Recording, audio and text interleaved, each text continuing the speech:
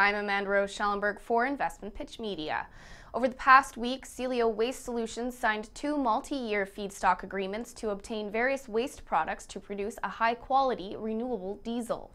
These agreements follow the March 4th signing of a long-term lease for 2.09 acres and a right of first refusal on an additional 8 acres, located in Edmonton, Alberta, which provides the company with an ideal location to build its first diesel refinery.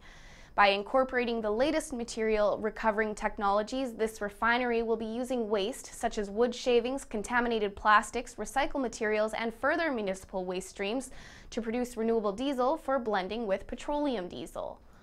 Don Allen, President and CEO, stated, "After years of hard work, we are now ready to move forward with completing the engineering and construction of a 1,000 liter per hour refinery.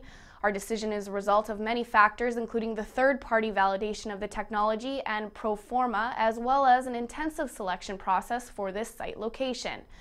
Under the terms of the first feedstock agreement, Parkland Chips Products will supply enough sawdust and wood shavings to supply 50 to 100% of Cielo's feedstock requirements for its first commercial diesel refinery. The second feedstock agreement with Dipper Oil Recycling will provide used oil and plastics. The shares are trading at 6.5 cents, and with 49.6 million shares outstanding, the company is capitalized at $3.2 million. For more information, please visit the company's website, cielows.com.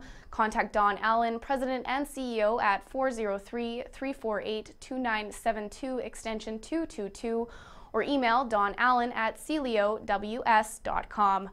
I'm Amanda Rose Schellenberg for Investment Pitch Media.